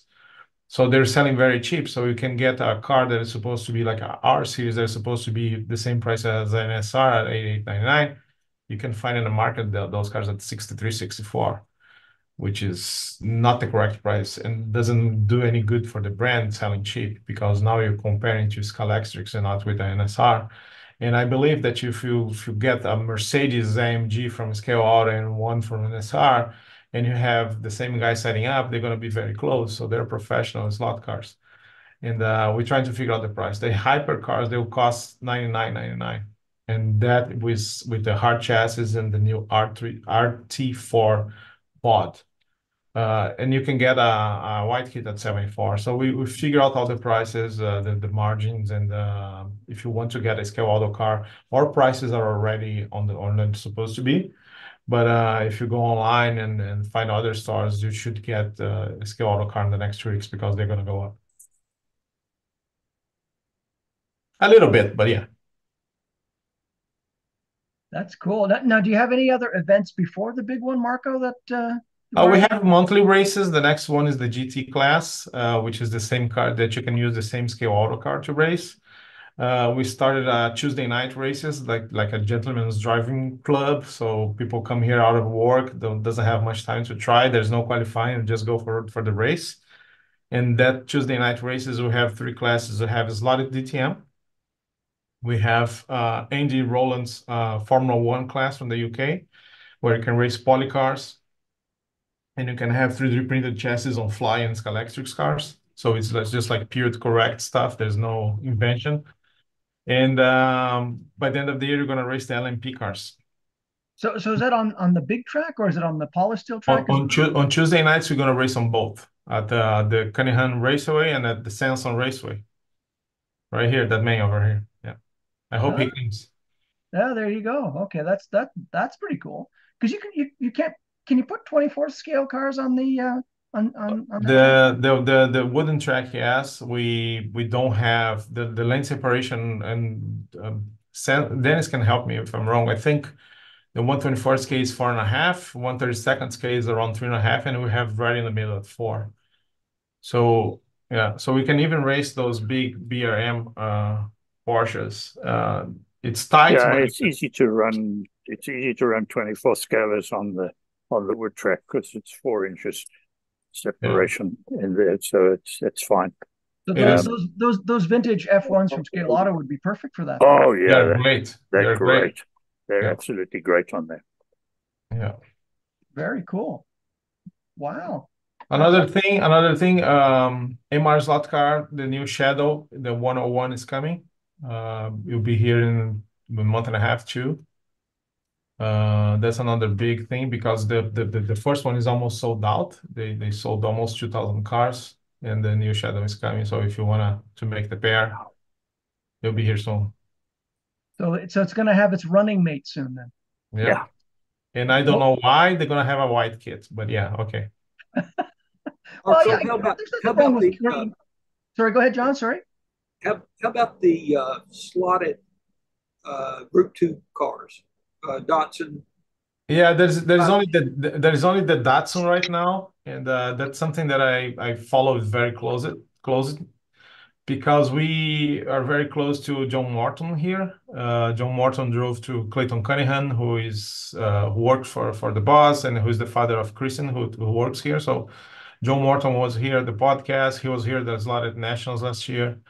And this was something that Mauricio always wanted to do it as a personal project because he loved the car. And he has been working on that for a long time. I remember I was in Italy in May last year, and he showed me the first drawing of the car. The problem is in the difference was, and I don't want to point fingers here, but BRM and the Revoslot, they did the car before, and they're very close to each other. There's like 40 minutes from one factory to the other one. But they didn't apply for a license. And Mauricio went to BRE with Peter Brock and his wife to get the license. He went there and spoke with them and showed the car and everything else, and he got the license from BRE. And he got the license from Nissan. So it's going to be one of the very first slot cars with full license to be here. The problem was he paid everything for the license on Nissan, and Nissan changed the company who handled their licensing. Used to be a company that it was here in San Diego. Mauricio did all those 89Cs and the 390 GTs cars, all with license from the same company. He had a good relationship for 20 years. And right in the middle of this process, they changed it. So Mauricio is holding the car. The car is supposed to be ready before the Revo one, but he's holding and waiting for the license to get that. So that's the problem, and I didn't hear about the second Group 2 car, but I'm pretty sure that it's going to make a line out of it. And we have the prototype here, the story. We race it. That Dennis actually was the car that opened the Sanson Raceway, and he run well. It's very similar to a DTM car with a shorter wheelbase and with smaller tires. Yeah, I've driven it. It actually runs very nice. Yeah, out of the box for a prototype made out of resin is pretty cool. But yeah, the whole process, the car's not out yet because Mauricio is doing by the book, and he had some problems, and then his competition kind of jumped the horses, and it was very successful because an Alfa Romeo GTA would be in the car too, since probably it's 40 miles up the street from Reggio Emilia. So yeah, probably. Mauricio is in love with the Lancias too, so we might have setting something there. Especially if you go Group 2 rally instead of just road courses, you might have more options. Yeah. Hey, in that catalog, you showed some terrain pieces. I'm just curious, how well do those kind of pieces sell? Are they pretty robust, or terrain pieces? What do you mean? well, like the building, you showed the buildings. Oh, the buildings, yeah, yeah. the Like, does that scenery sell stuff. well for you guys, Yeah. or is it okay? Yeah. So they sell well. We represent Magnetic Racing here, which sells like kits, like 3D printed, 3D cutted laser stuff, and we sell well. But again, it's just for people who has a scenery track and he wants to invest time to putting on it. It's not for everyone. We plan to put here on Sanson Raceway. We plan to put that there, but then after the first weekend watching the action around the track, we have a lot of kids jumping on and cars crashing all around, and I'm even afraid about the glass on the display, so we cut it off. But I think we sell well. If you have like a home track and you want to decorate, they're very nice. They're easy to paint, easy to assemble. But what ScaleAuto is coming is just a little bit different because Carrera and Scalextrics, they offer those kind of stuff. Scalextrics rely on old moldings. And 2 years ago, they released a new bridge or a new something like that. And it took like a long time. It was just 2 models. ScaleAuto is coming, everything ready to go. And you ship flat. It's something that you assemble. The only on shipping, you're going to save so much money on cost. Well, the Scalextrics building that were re-released were resin, weren't they? I think they're plastic. No, I thought they were resin. They tried to sort of be similar to their vintage stuff, but I thought it was a re-release of an old mold and a new mold of something else, and that was 2 years ago. So right now there's no big company doing it. It's just like of course, Carrera has their decorations, the scenery, but that's the same as 10, 15 years. And they come with this that is folded and you can assemble. It's pretty cool. It's kind of right in between the ones that are ready and the Magnetic Racing and there's another company in the UK that does too, but I think Magnetic Racing is the top one. But yeah, we sell well, but it's a very specific niche. I remember that we had a couple of years ago. Dennis might remember the name. Where's Dennis? Dennis left. Oh my God. Right now, Dennis. Anyway, there's like a paper. There's a company that make buildings out of a paper. And yeah, there's a website you can go to, like Papercraft, and then you would just no, it's printed. It's printed. It's very well designed, and it's printed. And you just cut off and fold the paper, and you have like a little building. You have a couple of those on your track. Innovation Technologies. Yeah, but we got that, and there's a lot of people who bought it by mistake and didn't know it was paper and returned it, and I wasn't very happy with that, and I stopped buying it. But they sell kind of well. We sell everything that we got the first batch, but I wasn't happy to deliver that thing, and they're cheap. They're like $14 each. Yeah. Well, so Marco, how much of a demand do you get at Electric Dreams for scenery items, figures versus just cars to race? Not much if I compare it to European stores. As you guys know, I try to visit as much as European stores that I can do to learn with the people, and we don't have a big market for things that you need to put your hands on. Like if you go to slot car stores in Europe, especially in Germany and Spain, they all sell model kits, not only to put slot cars underneath it, but because people also like model kits. Here we don't have that demand. Of course, we have Hobby Lobby on this here on like 2 blocks away that sells at a discount. Like you can buy a Mustang for $14, so there's no way to compete. But we don't have any demand for that. We used to have those GTT trees and decorations pieces, and we stopped carrying because there was not people searching for it. So what I believe, and that's something that we're always trying to see, is that the customer of Electric Dreams, and if I see my competitors, they don't sell it either. So I think the American guys, they don't want to put much stuff together. Like even the white kits, we're very limited on white kits. I don't order many because we don't sell many. Of course, if you go one level higher, you start doing white kits. Like Dennis always gets white kits, but it's very small. It's very small. People want things new, and I think that's working for almost 4 years here at the store. What I learned is that people here in America, they want to accumulate.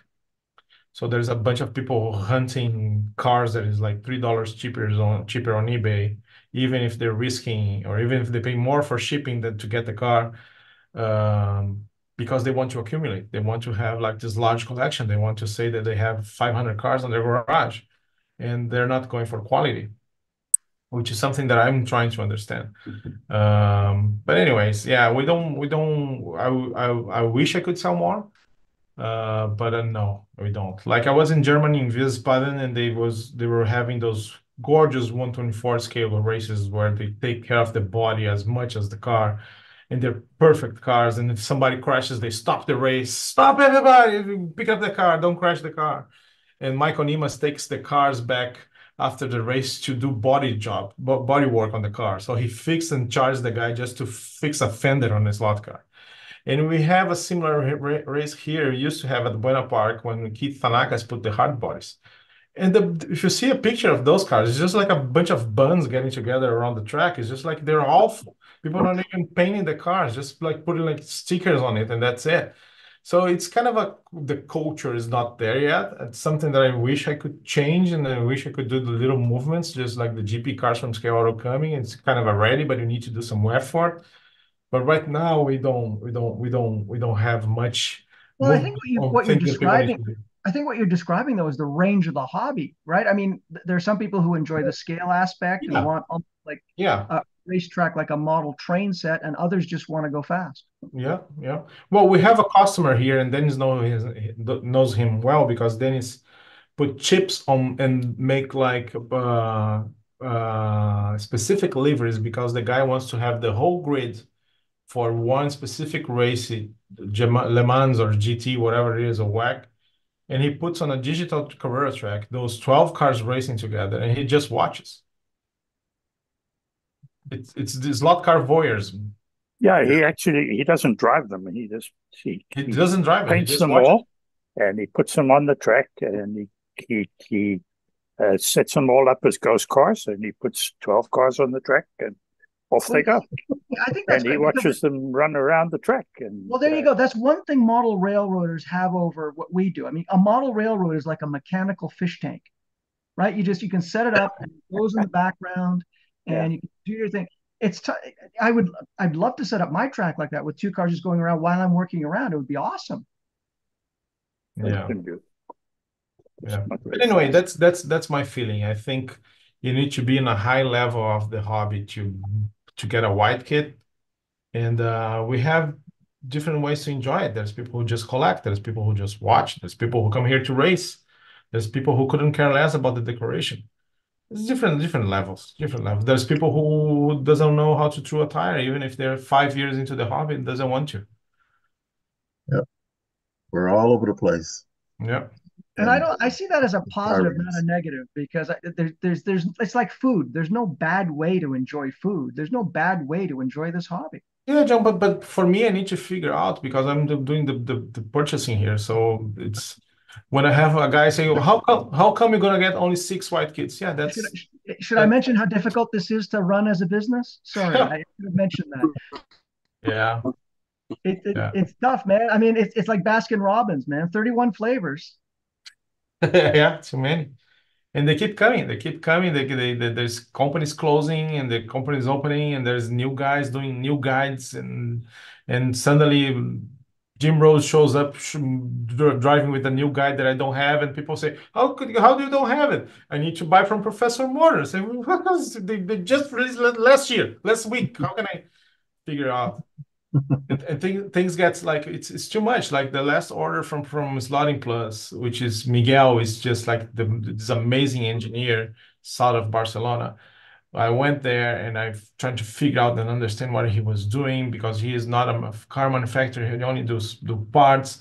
And we went to the club. He showed me who are the guys developing stuff.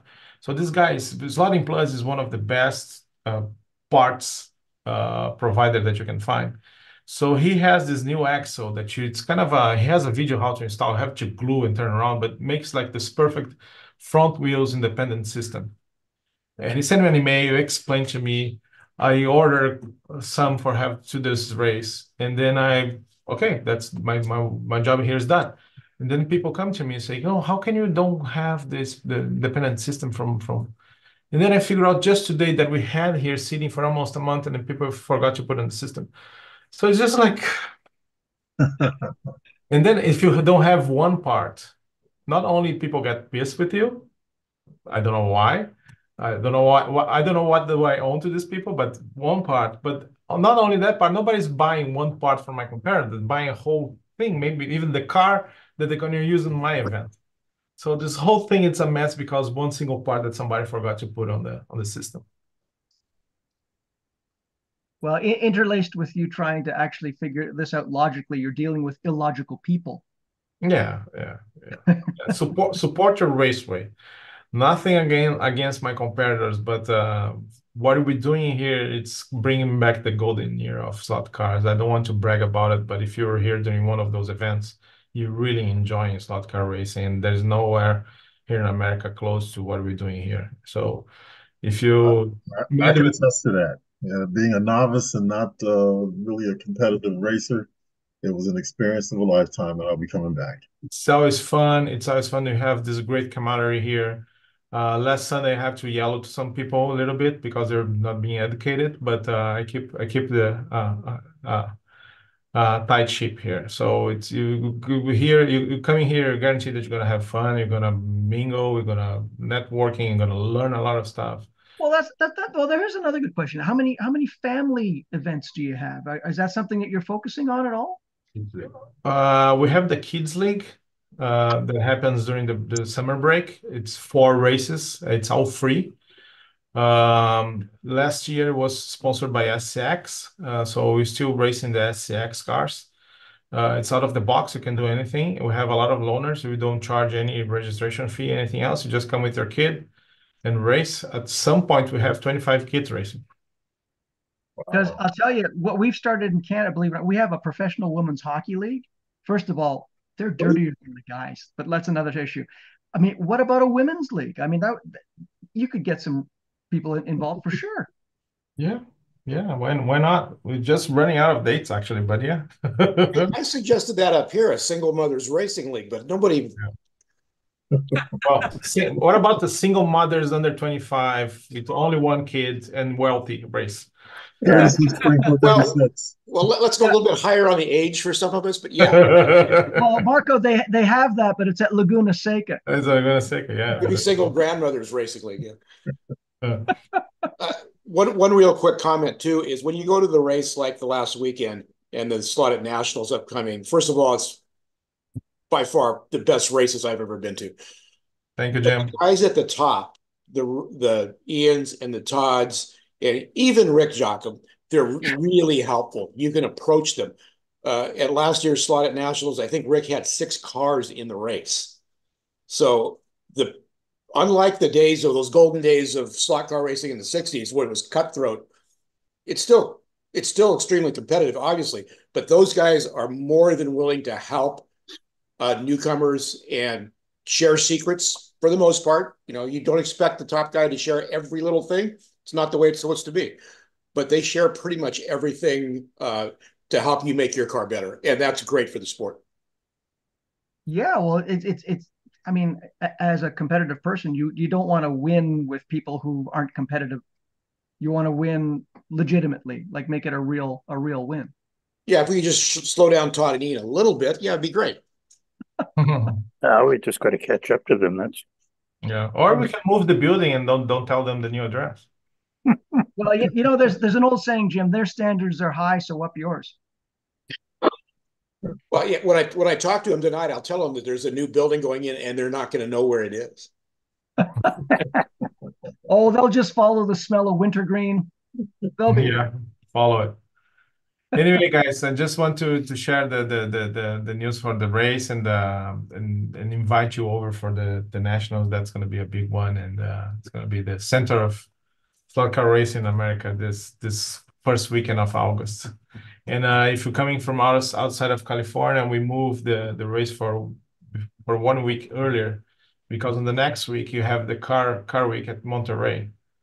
So if you want to stay a little longer, we can enjoy that. And especially because we invited a lot of VIP guys to come here. Let me show you something. And most of them couldn't come because of the car week. So we changed it.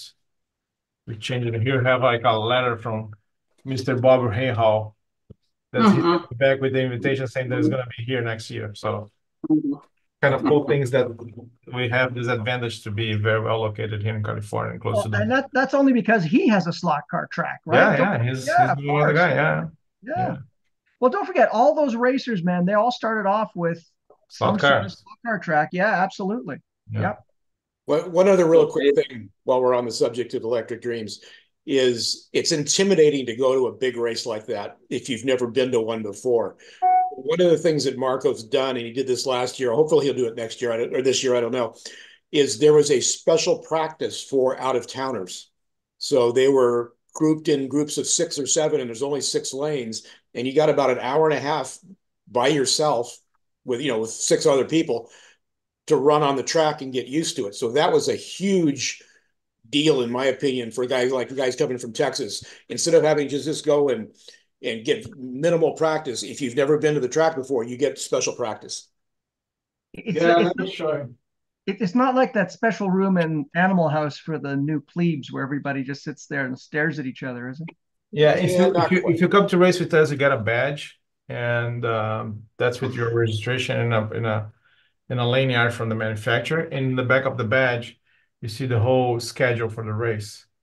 Oh, So cool. we don't miss stuff like that. And then you have last Saturday, we have the special practice during Friday for 3 hours, only out of the town people. And the good thing about that is that the locals hang around and they help.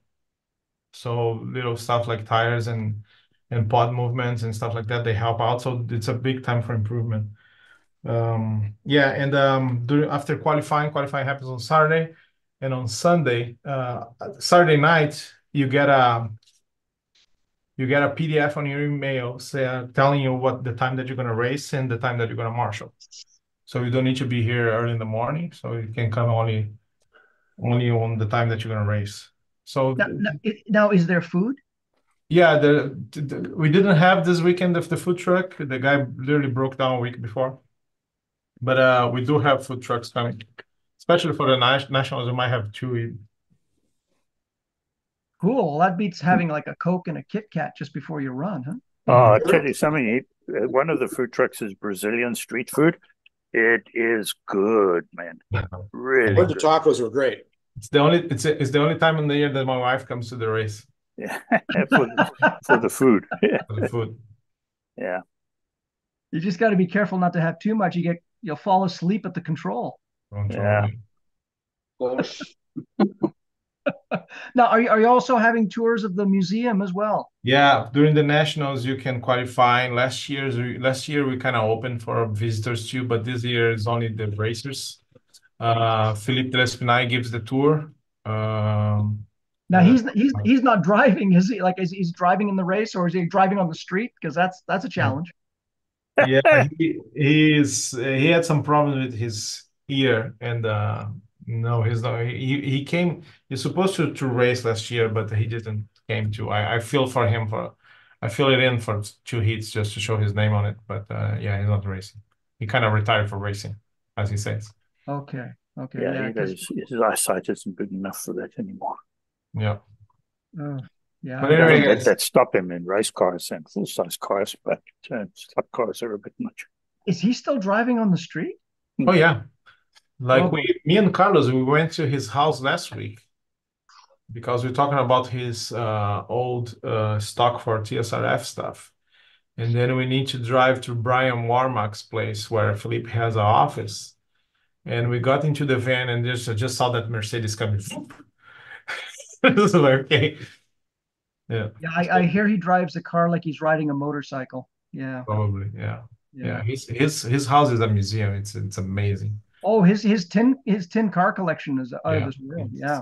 It's unbelievable. Yeah. And he knows everything about it. It's incredible. So hold on, you're acquiring his TSRF stuff? Not yet. Oh, because you know what? I maybe I'm the odd person out, but I really like them. Yeah, I did a monogram Lola T70 with one, and oh my gosh, they run so well on our track, and they're great very fun. good. Last couple of weeks ago, Dennis put together a couple of kits for me, and we test on the plastic track. They're amazing. The only thing I need, Marco, is that that plastic thin. It's like a thin guide, not a pin guide, right? Yeah. There was a retro thing with a metal pin. Yeah. Yeah. Yeah, and I that's the one thing I don't have for mine. Oh, we have it here. Okay, cool. All right, that's awesome because those things are great. They're basically actually I'll show you. Hang on a second. They're one of these. You don't think I have everything at hand, but I do. They're one of these scaled up. Right? Remember this? Yeah, that's the Cox. Yeah. The Cox 1/43rd scale. Yeah, exactly right. But and these again, being in Canada, I used to go to Leader Dynamics as a kid, and I was the only freak who bought these directly from the distributor. And they went great. The only thing is they were just kind of undersized. But I had Eldon track starting out, which is kind of like the first lump of crack, right? And then you move up. But they ran great on Eldon on one lane, and then the other lane it sounded like you clickety clack all the way around. So, but no, that's exactly what a TSRF chassis really is. Yeah. Yeah. Very, very, very similar. Yeah. Yeah. Yeah, we figured out maybe a relaunch of the brand because it's old now and they're still very good. So maybe a relaunch or maybe not selling kits. As I was telling you, people are not very fond of putting things together here. So maybe we have the cars ready to go with the body on it. Well, the other thing too is that whole thing started out as a bet, from what I understand. I don't know that. Yeah. Oh, it's a great story. Have Philippe tell you the story. I don't know about that too, but yeah, okay. Well, have you got a week? Free. Yeah, that the steel guides are in stock, John. Oh, good. Okay, because I'd like TSC 25 is the number. Oh, geez. Well, I'm glad I'm sitting with the slot car gods. That's just awesome. I just happen to be able to. Don has one as well. There you go, Don. Yeah. How do they run your plastic track now? They all run great as long as it depends on the tires. Like any other slot car, if you've got magnets in the car, you can run just about anything on for tires. If you're running without magnets, you've got to either use some silicones or some urethanes or something else. Yeah, I made my own 40 shore urethanes for the. We used to run them with foam tires on the commercial tracks, and they ran fine. The 1/32nd scale cars with their little foam tires on a commercial track was great fun. They ran very, very well. Well, the other thing too, Dennis and Marco, they're really robust. Like you can beat the snot. Oh yeah, it's metal chassis, and now metal chassis made a comeback with Revo's lot. All their success, so it might be a good option, and they're fast. I think they're. I'm sorry, but I think they're better built. They're lower. They don't have wires. The guide is a little tricky and is a little weird, but they run great. Dennis put together one for me and put a body on it, and I tried the plastic track. They're much faster than any Carrera or ScaleAuto car. Oh yeah, but the great thing is it's a great way to use those Carrera bodies or ScaleAuto bodies that look great and don't have a great chassis. Yeah, here put them right on a TSRF chassis. There you go. Yeah. Oh, okay. You're ahead of me. Like, why am I even here? Yeah. Well, me and Dennis we're playing with it. Yeah, we tried the Corvette ScaleAuto 1/24th. That's what we have here. D6. Yeah, it's a little bit out of the wheelbase is a little bit out. Well, you can play with it a little bit. Yeah, you can a little bit. We did. Yeah. Yeah. Oh yeah. Oh nice. Yeah. So this is kind of cool, but I think the correct body would be the BRM 962. That's 124. Yeah, for sure. The bore. Oh, yep. And in 132nd, fly bodies are just great on those chassis. Yeah, if they fit, yeah, we need to figure out. We need to see what Philippe has and what he's willing to sell, and maybe a rebranding and maybe re-releasing them ready to go. Just make them an offer you can't refuse. Yeah. Yeah, it'll be easier to get shot first. No, that's great news. Yeah, no, if you could get that going again, that'd really be. It's a plan. It's still a plan. It's still trying to figure out, but yeah. But what I love to do is to put a vacuum form body on the 132nd scale ones. Oh yeah. And of course, I managed to piss off 2 sets of people that way by putting a true scale body on a TSRF car, and but they worked really nicely that way. Oh, for sure. Yeah. But even the center section that's made of nylon, I've used those for scratch building as well. They're great. Yeah. And the 132nd scales are better than the 24th scale. That nylon section's a little flexible, and so it tends to chatter, especially if you put foam tires on it. But you know, what we used to do was to drill a hole through the whole thing and put an extra screw at the back, and then you could tighten it down and start to influence the flex a little bit. But yeah, if there was any real weakness in the design, that's where it is in the flexibility of the rear end of the car. Well, but the center section for the 124th and the 132nd are the same, aren't they? It's just the metal pan that's really different. Well, the center section for the 124th scales are a lot bigger and longer and wider. Okay. Cool. That's very cool. All right, guys. So you guys are all invited. I hope to see at least 45% of you here in August. I know that the one Jim and Dennis will be here, so I need 3 more. Oh, there you go. What about Michael? You would you go down? I would consider it. Yeah. Greg. Cool. Well, listen. Well, that's a great way to sign off, guys. Marco, thanks for popping in. I really appreciate it. No, I always when I'm available, I try to pop in because I want to hear about the new stuff. You guys are always developing new stuff, so. Oh, well, actually, it's just old stuff you've never heard of. Probably. What about the race that D1 was putting together? The world. Yeah. Well, and I put a small proxy together too, just as the proxy. Yeah. Is that happening or not? Yes, it's definitely happening. I have my committee that okay. They'll be reviewing everything, and we'll be getting it out in the next week to 2 weeks. Okay, I still don't have any news on the motors, but I will gladly provide it. Did you get my email? I did. I responded to it. Okay. Thank you. Sorry, John, you're going to say something? Juan will have his people contact Marco's people. Yeah. Cool. All right, guys. Well, that's it for this week, and we'll see you next week. Bye. All right. Take care. Thank you.